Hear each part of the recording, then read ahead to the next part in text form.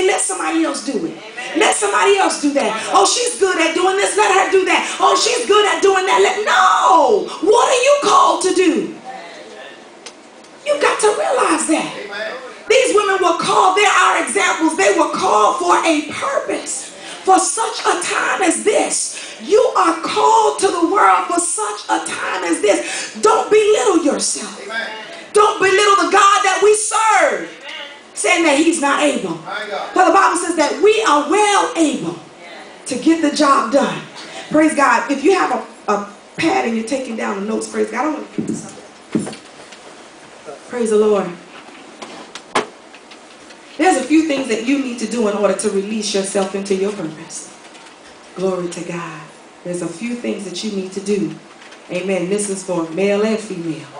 You got to realize that God has a purpose for your life.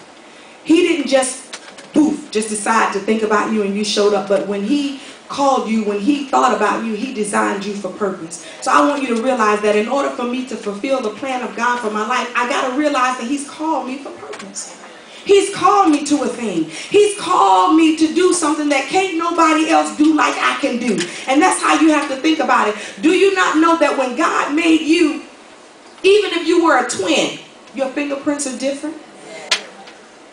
Because he wanted you to be an original. Whether you're twins, triplets, quads, or whatever, your fingerprints will never match your sibling.